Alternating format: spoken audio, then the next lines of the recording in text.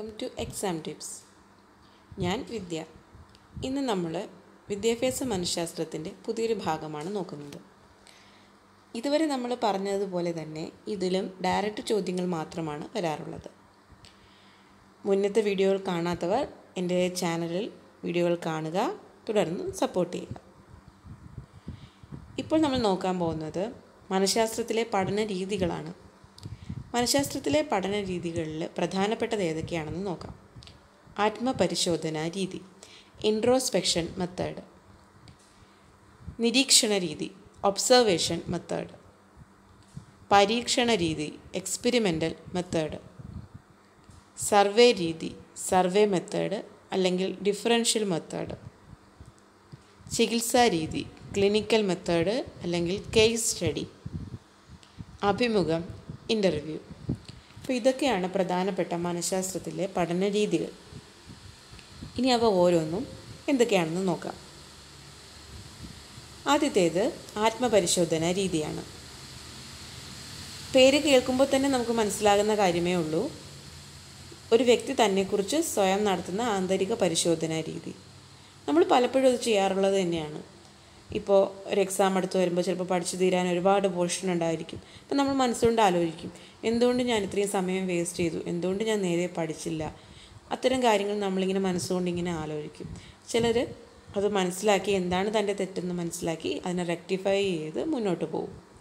അപ്പോൾ ഇത്തരത്തിൽ സ്വന്തം മെൻ്റൽ സ്റ്റാറ്റസ് എന്താണെന്ന് മനസ്സിലാക്കാൻ ഒരു വ്യക്തിക്ക് ഉപയോഗിക്കാവുന്ന ഒരു രീതിയാണ് ആത്മപരിശോധനാ രീതി. ഇതാണ് ഏറ്റവും പഴക്കം ചെന്ന മനഃശാസ്ത്രത്തിലെ പഠന രീതി.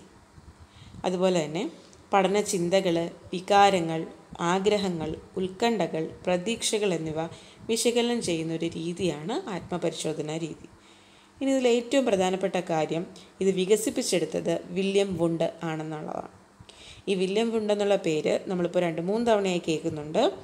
അപ്പോൾ ഇതുവരെ അദ്ദേഹം എന്താണെന്ന് മനസ്സിലാക്കി വച്ചതിനോടൊപ്പം തന്നെ ഇനി മുതൽ ആത്മപരിശോധനാ രീതി വികസിപ്പിച്ചെടുത്തതും വില്യം വുണ്ടാണ് എന്ന് കണക്ട് ചെയ്ത് പഠിക്കുക. അടുത്തത് നിരീക്ഷണ രീതിയാണ്. പേരിൽ ഉള്ളതുപോലെ തന്നെ നിരീക്ഷിക്കുന്ന രീതി തന്നെയാണ്. ഒരു വ്യക്തിയുടെ വ്യവഹാരത്തെ അത് സംഭവിച്ചു കൊണ്ടിരിക്കുമ്പോൾ തന്നെ നേരിട്ട് നിരീക്ഷിക്കുന്ന പഠന രീതിയാണ് ഇത്. ഇനി ഇതിൽ പ്രധാനമായും 2 തരത്തിലുള്ള നിരീക്ഷണ രീതികളാണുള്ളത്. ഒന്ന് പരോക്ഷ നിരീക്ഷണവും ഒന്ന് ഭാഗിത്വ നിരീക്ഷണ രീതിയുമാണ്. ഭാഗിത്വ നിരീക്ഷണ രീതി. അപ്പോൾ അതിലാദ്യം നമുക്ക് പരോക്ഷ നിരീക്ഷണം തന്നെ നോക്കാം. ഇപ്പോൾ ക്ലാസ് റൂമിൽ ടീച്ചർ ഒരു ഗ്രൂപ്പ് ആക്ടിവിറ്റി കൊടുക്കുന്നു. കുട്ടികളെ ഗ്രൂപ്പാക്കി തിരിച്ചിട്ട് ഒരു ആക്ടിവിറ്റി കൊടുക്കുന്നു. എന്നിട്ട് ടീച്ചർ മാറി നിന്ന് ഓരോ ഗ്രൂപ്പിനെയും വീക്ഷിക്കുന്നു. ടീച്ചർ നോക്കുന്നുണ്ട് എന്നുള്ള ഒരു ചിന്ത നമുക്കുള്ളതുകൊണ്ട് സ്വാഭാവികമായിട്ടും നമ്മൾ ഗ്രൂപ്പ് ആക്ടിവിറ്റിയിൽ നന്നായിട്ട് പെർഫോം ചെയ്യാൻ ശ്രദ്ധിക്കും. നമ്മളായിട്ട് അതിനകത്ത് ആക്ട് ചെയ്യാതെ ടീച്ചർ നോക്കുന്നത് കൊണ്ട് നമ്മൾ മറ്റൊന്നായിട്ട് ആക്ട് ചെയ്യും. അപ്പോൾ അത്തരം ഒരു അവസ്ഥ ഉണ്ടാക്കുന്ന തരത്തിലുള്ള ഒരു നിരീക്ഷണ രീതിയാണ് പരോക്ഷ നിരീക്ഷണം. ഗ്രൂപ്പിനെ അല്ലെങ്കിൽ വ്യക്തിയെ മാറി നിന്നാണ് നിരീക്ഷിക്കുന്നത്. അത് പരോക്ഷ നിരീക്ഷണം. അതേസമയം ഒരു ടീച്ചർ ഗ്രൂപ്പിലൊരു ആക്ടിവിറ്റി കൊടുത്തതിന് ശേഷം അതിലേതെങ്കിലും ഒരു ഗ്രൂപ്പിൽ മെമ്പറാവുന്നു, അല്ലെങ്കിൽ ഒന്നിലധികം ഗ്രൂപ്പുകളിൽ ചെന്നിരുന്ന് മെമ്പറാവുന്നു. അവിടെ ഇരുന്ന് അവരോടൊപ്പം ആ ആക്ടിവിറ്റിയിൽ സഹകരിക്കുന്നു, അവരിൽ ഒരാളായി പ്രവർത്തിക്കുന്നു. അങ്ങനെ ചെയ്യുമ്പോൾ കുട്ടികൾ സ്വാഭാവികമായിട്ടും വിചാരിക്കും, ടീച്ചർ ഞങ്ങളുടെ കൂടെയാണ്, മറ്റ് പ്രശ്നങ്ങളൊന്നുമില്ല, ഞങ്ങളെപ്പോലെ തന്നെയാണ് ടീച്ചർ ഇതിൽ നിൽക്കുന്നത്. അതുകൊണ്ട് തന്നെ അവരായിട്ട് തന്നെ അവിടെ ആക്ട് ചെയ്യും. ടീച്ചർ അങ്ങനെയല്ല, ഇങ്ങനെയാണ്, അല്ലെങ്കിൽ നമുക്ക് ഇങ്ങനെ ചെയ്താൽ എന്താ എന്ന് കുട്ടികൾ ധൈര്യമായിട്ട് ചോദിക്കുകയും നല്ല രീതിയിൽ അവർ മിങ്കിൾ ചെയ്യുകയും ചെയ്യും. അപ്പോൾ ആ സാഹചര്യത്തിൽ വ്യക്തമായിട്ട് ഒരു കുട്ടി എത്തരക്കാരനാണ്, അവരുടെ ബിഹേവിയർ എങ്ങനെയൊക്കെയാണ് എന്ന് ഒരു ടീച്ചറിന് മനസ്സിലാക്കാൻ പറ്റും. കൂടുതൽ മനസ്സിലാക്കാൻ കഴിയുന്നത് അവർ ആ ഗ്രൂപ്പിൽ മെമ്പറായി അവരോടൊപ്പം നിൽക്കുന്നത് കൊണ്ടാണ്. അപ്പോൾ നിരീക്ഷിക്കുന്ന ആൾ ആ ഗ്രൂപ്പിൻ്റെ ഭാഗമായി നിന്നുകൊണ്ട് തന്നെ അത് പഠിക്കുന്നതിനെയാണ് ഭാഗിത്വ നിരീക്ഷണ രീതി എന്ന് പറയുന്നത്. ബെസ്റ്റ് ആക്ടർ മൂവി കണ്ടിട്ടില്ലേ, മമ്മൂട്ടിയുടെ? അതിനകത്ത് ഗുണ്ടയായിട്ട് അഭിനയിക്കാൻ, ഗുണ്ടകളെ പറ്റിയുള്ള പഠനം നടത്താൻ വേണ്ടിയിട്ട് അദ്ദേഹം പോയി ഒരു ഗ്രൂപ്പ് ഗുണ്ടയുടെ കൂടെ ചേരുന്നുണ്ട്. എന്തിനങ്ങനെ ചെയ്യുന്നത്? അവരെ പറ്റി വ്യക്തമായി മനസ്സിലാക്കണമെങ്കിൽ മാറി നിന്ന് കണ്ടുകൊണ്ട് കാര്യമില്ല.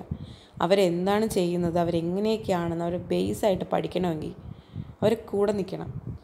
അത് ഭാഗഭാഗിത്വ നിരീക്ഷണമാണ്. പരോക്ഷ നിരീക്ഷണമാകുമ്പോൾ മാറി നിന്നുള്ള നോട്ടമേ ആവുന്നുള്ളൂ. ഇനി നിരീക്ഷണം ഫലപ്രദമാകണമെങ്കിൽ അനിവാര്യമായ ചില ഘടകങ്ങളുണ്ട്. പ്ലാനിങ്. നമ്മൾ ചുമ്മാ നിരീക്ഷിക്കാൻ പോയാൽ പോരാ. എന്താണ് നമ്മൾ നിരീക്ഷിക്കാൻ പോകുന്നത്, എന്തിനെക്കുറിച്ചാണ് നിരീക്ഷിക്കുന്നത്, ആരെയാണ് നിരീക്ഷിക്കുന്നത്, വ്യക്തമായി നമുക്കൊരു പ്ലാനിങ് വേണം. അതുപോലെ തന്നെ ഉപകരണങ്ങളുടെ, അതായത് നമ്മളിപ്പോൾ എന്തെങ്കിലും ചിലപ്പോൾ ഉപകരണങ്ങൾ ഉപയോഗിക്കും കുട്ടികളറിയാതെ. അവരെ ഒരു CCTVയിൽ അവരുടെ ബിഹേവിയർ നമ്മൾ ക്യാപ്ചർ ചെയ്യുന്നുണ്ടായിരിക്കും, അല്ലെങ്കിൽ അവരുടെ വോയിസ് നമ്മൾ റെക്കോർഡ് ചെയ്തെടുക്കുന്നുണ്ടാവും. ചിലപ്പോൾ കുട്ടികൾ അറിഞ്ഞുകൊണ്ടോ അറിയാതെയോ എങ്ങനെയായാലും. അപ്പോൾ അത്തരം കാര്യങ്ങൾ നാം ഉപയോഗിക്കാൻ അതിൻ്റെയൊക്കെ യുക്തിപരമായിട്ടുള്ളൊരു ഉപയോഗം ഉണ്ടായിരിക്കണം. നിരീക്ഷകന് അതിനൊക്കെയുള്ള മികച്ച വൈദഗ്ധ്യം ഉണ്ടായിരിക്കണം. അതുപോലെ തന്നെ വസ്തുനിഷ്ഠമായ ഒരു സമീപനവും ആയിരിക്കണം. ഇത്രയാണ് നിരീക്ഷണ രീതിയെക്കുറിച്ച് പറയാൻ. ഇനി അടുത്തതെന്ന് പറയുമ്പോൾ പരീക്ഷണ രീതിയാണ്, എക്സ്പെരിമെൻ്റൽ മെത്തേഡാണ്. ഇതാണ് ഏറ്റവും ശാസ്ത്രീയവും വസ്തുനിഷ്ഠവുമായ പഠന രീതി. പരീക്ഷണ രീതികളാകുമ്പോൾ അതിൽ എപ്പോഴും ശാസ്ത്രീയത ഉണ്ടാവും, വസ്തുനിഷ്ഠവുമായിരിക്കണം. അപ്പോൾ ഇത് ഒരു ചോദക ചരവും അതിൻ്റെ പ്രതികരണ ചരവും തമ്മിലുള്ള ബന്ധത്തിൻ്റെ അടിസ്ഥാനത്തിലുള്ള പഠന രീതിയാണ്. ഏത് ചരത്തിനെയാണോ പരീക്ഷണ വിധേയമാക്കുന്നത് അത് സ്വതന്ത്ര ചരമാണ്. സ്വതന്ത്ര ചരം കാരണം പ്രതികരണമുണ്ടാകുന്ന ചരം ആശ്രിത ചരമാണ്. അപ്പോൾ അതിലത്രയും നമുക്ക് നോക്കാനുള്ളൂ. ഇനി അടുത്തത് സർവേ രീതിയാണ്. ഒരു നിർദ്ദിഷ്ട സാഹചര്യത്തിൽ ഒരു പ്രത്യേക ഗ്രൂപ്പിൽ നിലനിൽക്കുന്ന സ്വഭാവക്രമത്തെ പഠിക്കാൻ സഹായിക്കുന്ന പഠന രീതിയാണ് സർവേ രീതി. അതിൽ പരീക്ഷണ രീതി ഉപയോഗം അല്ലെങ്കിൽ പ്രായോഗികമല്ലാത്തിടത്താണ് നമുക്കിത് കൂടുതൽ ഉപയോഗിക്കാൻ പറ്റുന്നത്. അതുപോലെ തന്നെ നമ്മളിപ്പോൾ ഒരു ക്ലാസ്സിലൊരു പ്രോജക്റ്റാണ് കൊടുക്കുന്നതെന്ന് വിചാരിക്കുക. സർവേ രീതിയാണ് പറയുന്നത്. ഇപ്പോൾ ക്ലാസ്സിൽ ഒരു ടീച്ചർ ഒരു പ്രോജക്റ്റ് കൊടുക്കുന്നു, അതായത് ഒരു പ്രോബ്ലം കൊടുക്കുന്നു. അപ്പോൾ അതിൽ നമ്മൾ ചെയ്യാനുള്ളത്, ആദ്യം നമ്മൾ കുട്ടികളത് അല്ലെങ്കിൽ നമ്മൾ എന്തൊക്കെ ആണ് ഇത് ചെയ്യേണ്ടത്, എങ്ങനെയൊക്കെയാണ് ഈ പ്രോബ്ലത്തിനെ നമ്മൾ കൈകാര്യം ചെയ്യേണ്ടത് എന്ന് നമ്മൾ ആദ്യം ഒരു ആസൂത്രണം ഉണ്ടാക്കി വെക്കണം. ഒരു സ്റ്റെപ്പ് ബൈ സ്റ്റെപ്പായിട്ടുള്ള ഒരു പ്രൊസീജിയറായിട്ട് അതിനെ നമ്മൾ ഒന്ന് മാറ്റി വയ്ക്കണം. അതാണ് ആദ്യത്തെ സ്റ്റെപ്പ്, സർവേ രീതിയിൽ ആസൂത്രണം. രണ്ടാമത്, ആസൂത്രണം ചെയ്ത് കയ്യിൽ വെച്ചുകൊണ്ട് കാര്യമില്ല. നമ്മൾ ആരിലാണ് നമ്മൾ ഈ പ്രോബ്ലത്തിൻ്റെ ഒരു സൊല്യൂഷൻ കണ്ടെത്താൻ നമുക്ക് ആരെയാണ് പഠന വിധേയമാക്കാൻ പറ്റുന്നത്, ആരെയാണ് നമുക്ക് സാമ്പിളാക്കാൻ പറ്റുന്നത് എന്ന് നമ്മൾ കണ്ടുപിടിക്കണം. അതാണ് സാമ്പിൾ തിരഞ്ഞെടുക്കൽ. ഇപ്പോൾ നമ്മുടെ ഒരു ചോദ്യത്തിൻ്റെ ഉത്തരം നമുക്ക് കിട്ടുന്ന ആൾ ചിലർ മാത്രമേ ഉണ്ടാവുള്ളൂ. എല്ലാവർക്കും അതിനുള്ള ഉത്തരം തരാൻ പറ്റണമെന്നില്ല. അപ്പോൾ അതിന് ആപ്റ്റായിട്ടുള്ള ഒരാളെ, സാമ്പിളിനെ നമ്മൾ തിരഞ്ഞെടുക്കണം. അതാണ് അതിൻ്റെ രണ്ടാമത്തെ സ്റ്റെപ്പ്. അടുത്തത്, ആ സാമ്പിളിൽ നിന്ന് നമ്മൾ ആവശ്യമായ വിവരങ്ങൾ ശേഖരിച്ചെടുക്കണം. അടുത്തത്, ആ കിട്ടിയ വിവരങ്ങളെ നമ്മൾ വിശകലനം ചെയ്ത് നോക്കണം. ഏറ്റവും അവസാനത്തെ സ്റ്റെപ്പ് എന്ന് പറയുന്നത് ഒരു നിഗമനത്തിൽ എത്തിച്ചേരണം. ഇതാണ് സർവേ രീതിയുടെ വിവിധ ഘട്ടങ്ങൾ. ഇത് സ്റ്റെപ്പ് ബൈ സ്റ്റെപ്പായിട്ടുള്ള ഘട്ടങ്ങളായതുകൊണ്ട് തന്നെ വ്യക്തമായി അത് തെറ്റിപ്പോകാത്ത രീതിയിൽ തന്നെ മനസ്സിലാക്കി വെക്കണം. സർവേ രീതിയിൽ ആദ്യം ആസൂത്രണം, രണ്ടാമത് സാമ്പിൾ തിരഞ്ഞെടുക്കൽ, മൂന്നാമത് വിവരശേഖരണം, നാലാമത് വിവര വിശകലനം, അഞ്ചാമത് നിഗമനത്തിലെത്തൽ.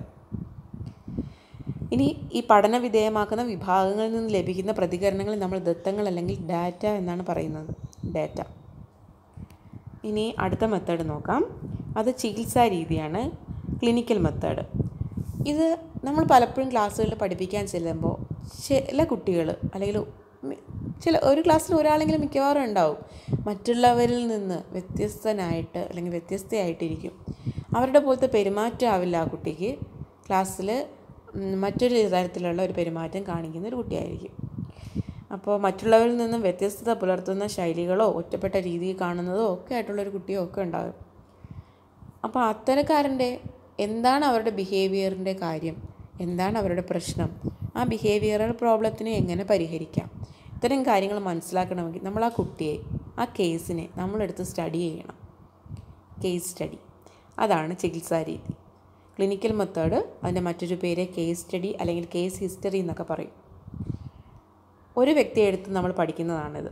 ഇതാദ്യമായി അവതരിപ്പിച്ചത് ലൈറ്റ്നർ വിറ്റ്മറാണ്. ലൈറ്റ്നർ വിറ്റ്മർ, പേര് പ്രത്യേകം ഓർക്കുക. കേസ് സ്റ്റഡിയുമായി ബന്ധപ്പെട്ട പേരാണ് ലൈറ്റ്നർ വിറ്റ്മർ. ഇപ്പോൾ ക്ലാസ്സിൽ ഒറ്റപ്പെട്ട് നിൽക്കുന്ന അല്ലെങ്കിൽ മറ്റുള്ളവരിൽ നിന്ന് വ്യത്യസ്തമായ ഒരു ബിഹേവിയർ കാണിക്കുന്ന ഒരാൾ, അയാളെ പഠിക്കാൻ വേണ്ടിയിട്ട് നമ്മൾ ഉപയോഗിക്കുന്നതാണ് കേസ് സ്റ്റഡി. ഇനി അടുത്തത് നോക്കാം. അടുത്തതെന്ന് പറയുന്നത് അഭിമുഖമാണ്. അഭിമുഖം കണ്ടിട്ടില്ലാത്തവർ നമ്മൾ ആരും ഉണ്ടാവില്ല. എല്ലാവരും അഭിമുഖം കണ്ടിട്ടുള്ളവർ തന്നെയാണ്. അപ്പോൾ അഭിമുഖം എന്ന് പറഞ്ഞാൽ എന്താ, കുറച്ച് ചോദ്യങ്ങൾ ചോദിക്കും. ഇപ്പോൾ എന്തെങ്കിലും ഒരു കാര്യത്തിനെ കുറിച്ച് ഉള്ള വിവരം അറിയണമെങ്കിൽ അതുമായിട്ട് ബന്ധപ്പെട്ടിട്ടുള്ള കുറേ ചോദ്യങ്ങൾ ചോദിക്കും ഒരാളോട്, അല്ലെങ്കിൽ ഒന്നിലധികം ആൾക്കാരോട്. അവരതിനുള്ള ഉത്തരങ്ങൾ തരും. അപ്പോൾ വാക്കുകൾ കൊണ്ടുള്ള വിവരശേഖരണമാണ് ഒരു കണക്കിന് അഭിമുഖം എന്ന് പറയുന്നത്. ഇവിടെ വിവരങ്ങൾ നേടുന്നതിന് ചോദ്യമാണ് ചോദിക്കുന്നത്. ചിലപ്പോൾ ഈ മുഖാമുഖം നിന്നുകൊണ്ടുള്ള വിവരശേഖരണമായിരിക്കും. ചിലപ്പോൾ ഇത് ദീർഘദൂര സംഭാഷണങ്ങളായിരിക്കും. അതായത് ഇപ്പോൾ നമുക്ക് ടെലിഫോണിൽ കൂടെയോ അല്ലെങ്കിൽ വീഡിയോ ചാറ്റിംഗ് വഴിയോ ഒക്കെ നമുക്ക് ഇപ്പോൾ ഇൻ്റർവ്യൂ നടത്താവുന്നതേ ഉള്ളൂ. അപ്പോഴും നമ്മൾ ചോദ്യമാണ് ചോദിക്കുന്നത്, അവർ ഉത്തരമാണ് തരുന്നത്. ഇതാണ് അഭിമുഖ രീതി എന്ന് പറയുന്നത്. ഇനി ഇതൊരു നിർദ്ദിഷ്ട ലക്ഷ്യത്തോടുകൂടിയുള്ള ആസൂത്രിതമായ നടപടിക്രമമായി ഇതിനെ വിശേഷിപ്പിക്കാവുന്നതാണ്. ഇനി ഇതിലെ ചോദ്യങ്ങളിലൂടെ വാക്കാലുള്ള വിവരമാണ് ലഭിക്കുന്നത്. അഭിമുഖത്തിൽ എന്താണ് പറയുന്നതെന്ന് മാത്രമല്ല, അതെങ്ങനെ പറയുന്നു എന്നുള്ളതും അതിനൊരു ഇമ്പോർട്ടൻസ് ഉണ്ട്. അതുപോലെ തന്നെ ഇനി ഇതിനകത്തുള്ളതെന്ന് പറഞ്ഞാൽ സ്ട്രക്ചേർഡ് ഇൻ്റർവ്യൂ ഉണ്ട്, അൺസ്ട്രക്ചേർഡ് ഇൻ്റർവ്യൂ ഉണ്ട്. അതിൽ സ്ട്രക്ചേർഡ് ഇൻ്റർവ്യൂ എന്ന് പറയുമ്പോൾ അത് നമുക്ക് വ്യക്തമായിട്ട് അറിയാവുന്നതാണ്. ഒരു സ്ട്രക്ചർ ഉണ്ടായിരിക്കും. അതായത് ചില ഇൻ്റർവ്യൂകൾ ഇപ്പോൾ നമുക്ക് മുൻകൂട്ടി നമ്മൾ ആ ചോദ്യങ്ങൾ, നമ്മളിപ്പോൾ വാർത്താ ചാനലുകളൊക്കെ ചില പരിപാടികൾ നമ്മൾ കാണാറുണ്ട്. മുൻകൂട്ടി ആ ചോദ്യങ്ങൾ നമ്മൾ പ്രിപ്പയർ ചെയ്തിരിക്കും. 10 ചോദ്യമാണ് ചോദിക്കാനുള്ളെങ്കിൽ ആ 10 ചോദ്യങ്ങൾ നമ്മൾ എഴുതി തയ്യാറാക്കി വച്ചിരിക്കും. ആരെയാണോ ചോദിക്കാൻ ഉദ്ദേശിക്കുന്നത്, ചില സ്ഥാപനങ്ങളിൽ അവർ നേരത്തെ അത് കൊടുക്കും. അപ്പോൾ അവരതിനുള്ള ഉത്തരങ്ങൾ എന്താണെന്ന് നോക്കി മനസ്സിലാക്കി വെച്ചിട്ട് ചോദ്യം ചോദിക്കുമ്പോൾ ആ വീഡിയോയിൽ അവരത് പറയും.